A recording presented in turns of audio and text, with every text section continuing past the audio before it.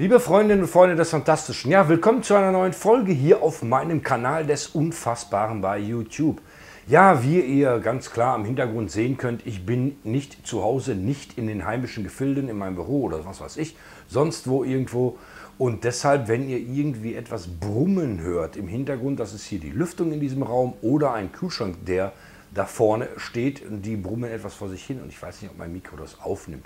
Ich bin nämlich gerade auf der Insel Sylt und da möchte ich kurz noch etwas zu sagen. Am 1. Mai 2019, also nächstes Jahr, den Tag weiß ich gar nicht, Mittwoch, Donnerstag, irgendwie in der Woche ist das, halte ich hier auf Sylt einen Vortrag über die fantastische Geschichte von Sylt, Rätsel der Archäologie, Mysterien der Megalithkultur und solche Dinge mehr. Also einen grenzwissenschaftlichen Vortrag, und zwar am 1. Mai 2019 in Wenningstedt im Kursaal, so heißt das. Ist da vorne nebenan, wo ich bin. Und ja, da werde ich auf meinem Blog nochmal darauf hinweisen, fishingerblog.de, da werde ich noch mehr erfahren und natürlich auf der Webseite vom Kursaal selbst, aber wie dem auch sei. Ja, es soll jetzt nicht darum gehen, um einen Vortrag, der in einigen Monaten stattfinden wird, sondern um etwas ganz anderes, und zwar um etwas, was die NASA in Anführungszeichen so verbreitet hat, und zwar am 12. September 2018. Ist jetzt, sagen wir mal, 2 Monate her, ziemlich genau sogar 2 Monate her.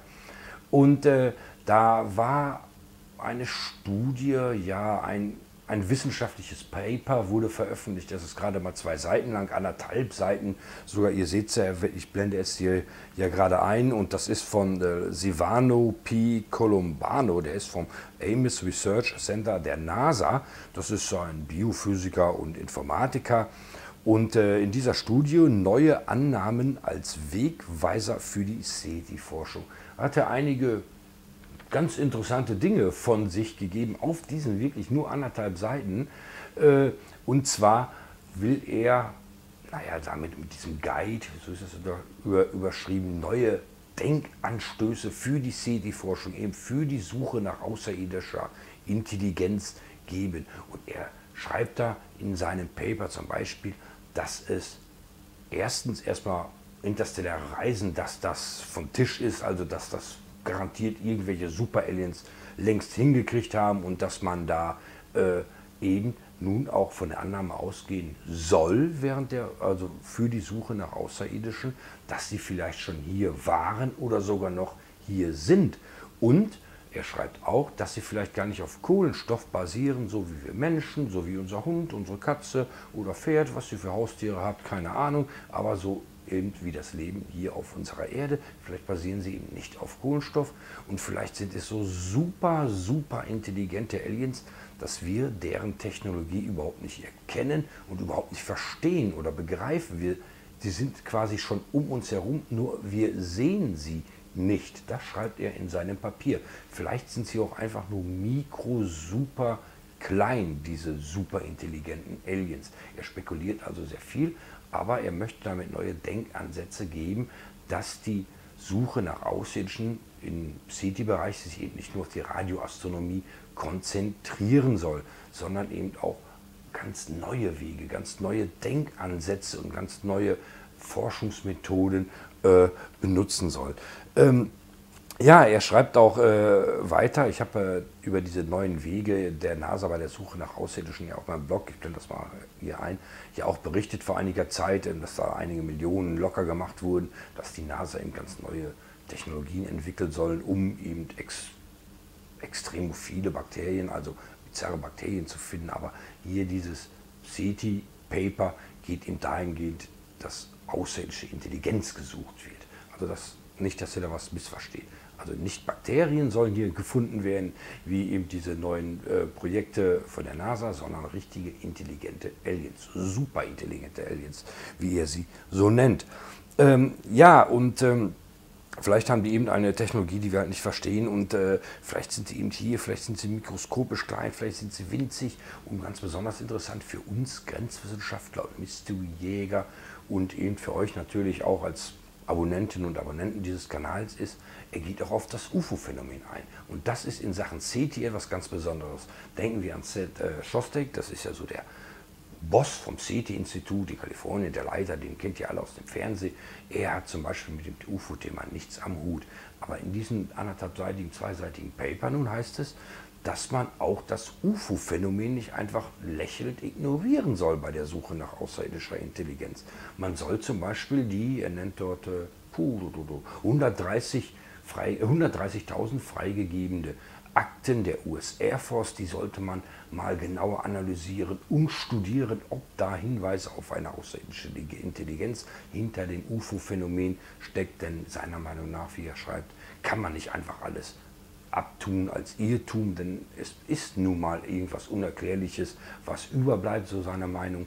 Und er schreibt auch, man sollte die privaten Organisationen in den USA, die UFO-Center, deren Datenerfassung und Datenbanken mal genauer erforschen. Und das sollte man auch international machen. Also das heißt, zum Beispiel in Deutschland gibt es ja eine UFO-Datenbank, ufodatenbank.de, und solche Projekte gibt es weltweit in vielen Ländern.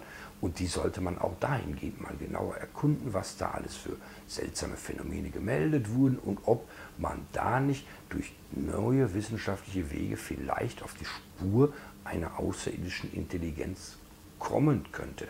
Das alles parallel zu SETI. Er schreibt ja auch, die Radioastronomie ist immer noch super, ein A und O zur Kommunikation im All, weil sich ja in Radiosignale mit Lichtgeschwindigkeit durch das Universum bewegen. Und das sollte man natürlich weiter beibehalten, aber er plädiert darauf, man sollte mal ein bisschen über den SETI-Tellerrand schauen und eben auch das UFO-Phänomen im Blick haben. Und man sollte ganz neue Wege, ganz neue Denkansätze sich ausklamüsern, wie man hier bei mir so sagt, um vielleicht irgendwo doch eine extraterrestrische Intelligenz zu finden, die vielleicht schon um uns herum ist, die vielleicht schon da ist.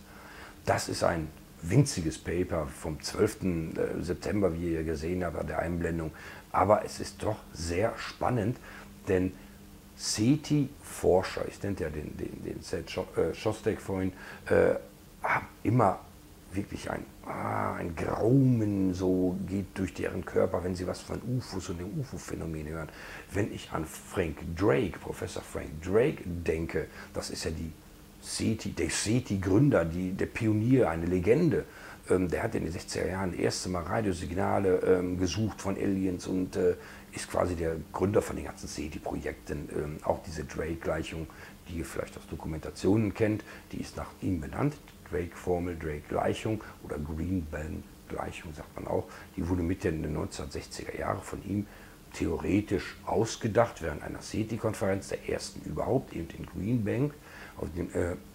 Und die kennt ihr wahrscheinlich aus Dokumentationen. Da wird immer wieder gesagt, damit kann man berechnen, wie viele intelligente außerirdische Zivilisationen es im Universum gibt oder in unserer Milchstraße gibt.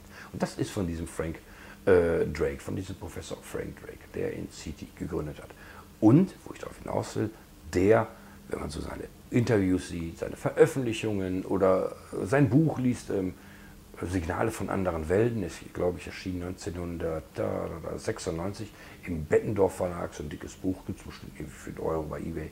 Aber mit dem UFO-Phänomen, da will er nichts mit zu tun haben, das wäre alles Humbug.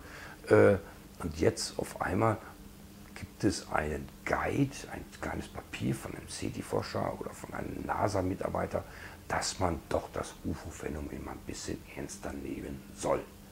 Ja, winziges Papier, kleines Video, interessantes Thema, wie ich finde. Ich hoffe, es brummte hier nicht zu sehr und deshalb hoffe ich mal, dass euch diese Information gefallen hat, dieses Paper. Ihr könnt ja mal auf Pause stellen und euch das mal durchlesen. Dieses kleine Papier wollte ich euch unbedingt mal vorstellen, denn das ist wirklich interessant, auch wenn es nur wirklich ein paar Worte sind, aber gerne könnt ihr darüber diskutieren. Hier unten drunter soll SETI wirklich mal neue Ansätze starten, soll das UFO-Phänomen wirklich wissenschaftlich dahingehend untersucht werden. Na gut, ich denke mir schon, dass die meisten von euch dieser Meinung sowieso sind, aber gebt mir gerne einen Daumen hoch, abonniert meinen Kanal, besucht mich bei Facebook, facebook.com/mysteryfiles, besucht auch meinen Blog, fishingerblog.de, da habe ich ja über die Suche nach außerirdischer Intelligenz vor einiger Zeit berichtet, blende ich auch ein den Link und beachtet gleich Videotipps zu diesem Thema und damit sage ich mal Tschüss ihr Lieben, bis zur nächsten Folge, euer Lars.